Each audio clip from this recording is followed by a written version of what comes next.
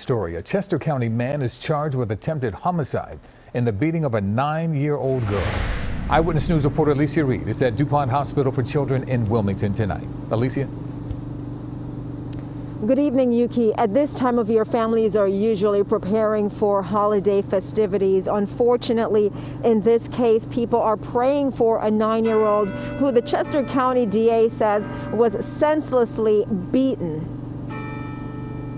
Demetrius Mascharis is being held without bail at Chester County Prison. The 34-year-old is being accused of savagely beating his girlfriend's 9-year-old daughter until she was unconscious. Doctors at DuPont have recently described that the actions taken in this case amount to child torture. And subjected to isolation for hours on end inside a closet.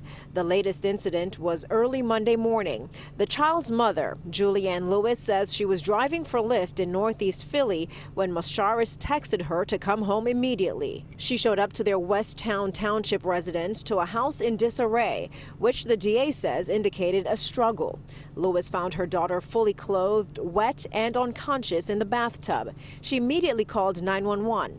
Responders saw bruises that were old and new. Extensive bruising throughout her body from head to toe, and likely brain damage due to oxygen deprivation for an extended period of time. Authorities say Mascharis, who had only been dating Lewis for 2 months, urged her to lie to police, saying the child's biological father was responsible.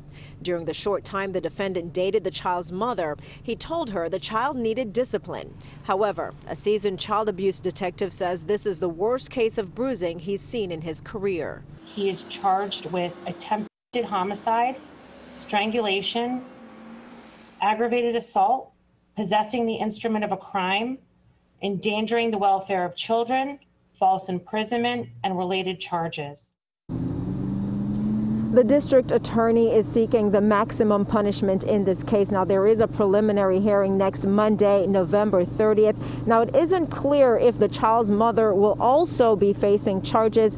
Meanwhile, that 9-year-old is listed in critical condition here at DuPont Hospital. Reporting live from Wilmington, Delaware, Alecia Reid, CBS 3 Eyewitness News. Alecia, thank you.